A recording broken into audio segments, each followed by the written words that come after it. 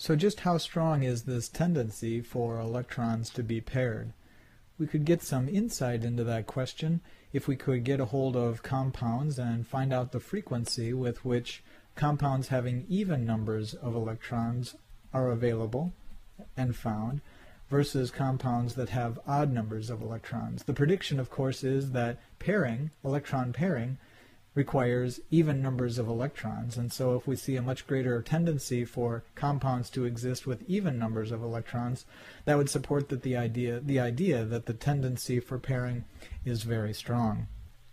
We're going to look at a series of compounds and find out how frequently they appear in a readily available database. We'll start with the hydrocarbon C6H12, then we'll jump to see whether there's any compounds that have an odd number of valence electrons, looking at the C6H13, and we'll continue the series back to an even number, C6H14. So in terms of numbers of valence electrons, the first compound is going to have 36 valence electrons, then the second one will have 37, and the last one will have 38. And so we'll see that we go from even to odd back to even, and we want to find out how frequently we see the distribution among these various hydrocarbon compounds. We can use the ChemID database to support our hypothesis about electron pairing if we look for formulas having C6, and we need a dash in there.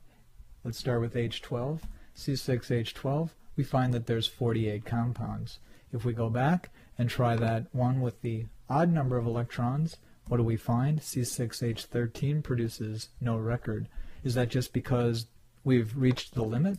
Well, if we try the next homologue in the series, C6H14, give that a search, we find 10 compounds. So indeed the idea that we only see compounds in the database with even numbers of electrons suggesting pairing is pretty well supported by this simple analysis. Electron pairs may or may not be involved in chemical bonding. For two electrons that are paired but not involved in chemical bonding, we'll represent them as two dots centered on a single atom. We'll call this a non-bonded pair of electrons, a lone pair, or an unshared pair of electrons. All three words mean the same thing.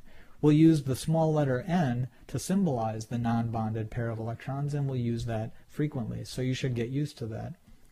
A pair of electrons that are involved in chemical bonding are represented as a single line that joins the two atoms that share that pair of electrons. This will be called a bonding pair of electrons. Electron pairs are grouped together into what are known as domains. It's basically a region of space where the group of electron pairs reside. So it could simply be an electron pair domain might be a lone pair domain or a non-bonding domain in the case of a non-bonding pair of electrons.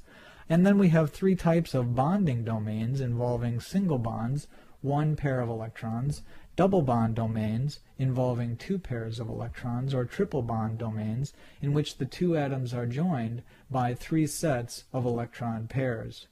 We're going to use the electron pair domain concept to establish geometry by the valence shell electron pair repulsion model in the next webcast.